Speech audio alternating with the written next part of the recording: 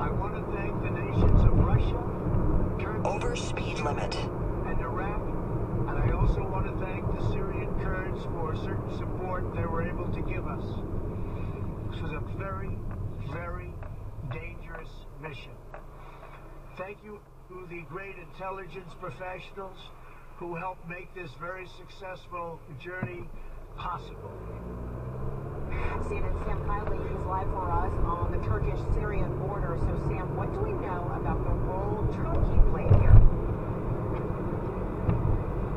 Well, the Turkish version, Fred, is that they knew about the presence or location of Baghdadi 48 hours before the attack, and that they were informed as it went in or before it went into the conflict. Now, the United States has thanked Turkey for its role, saying it had indeed liaised with the Turks, as it did with the Russians, even the Syrians who have air assets, aircraft in that airspace that the United States forces had to fly through. It was a pretty small role, really, for Turkey. Interesting there, though, that Donald Trump singled out the Syrian Kurds, as he put them, the Syrian Democratic Forces, which were, of course, so much part of the battle to defeat ISIS in terms of the landscape, and have been also claiming credit, as have the Iraqis, for the intelligence that led to this capture and kill. But the interesting thing about this, Fred, too, is the location where it occurred is not in a normal area where ISIS had any historic support, but rather an area dominated by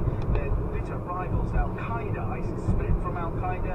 The area around Idlib is infested with large numbers of Al-Qaeda fighters, and there are a huge number of refugees present, too. There are IDP camps all around the location where this operation was conducted. It's a highly complex environment. As Donald Trump hinted there in his speech, there was a concern perhaps that Baghdadi was trying to use his substantial amounts of finances available to him to maybe rebuild, somehow reconstitute the so-called Islamic using the sort of groups around him, other jihadis of a similar ideological ilk, Fred.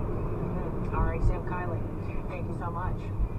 All right, still ahead on the one-year anniversary of the most deadly anti-Semitic attack in U.S. history, the members of the Tree of Life Synagogue in Pittsburgh remember those they lost.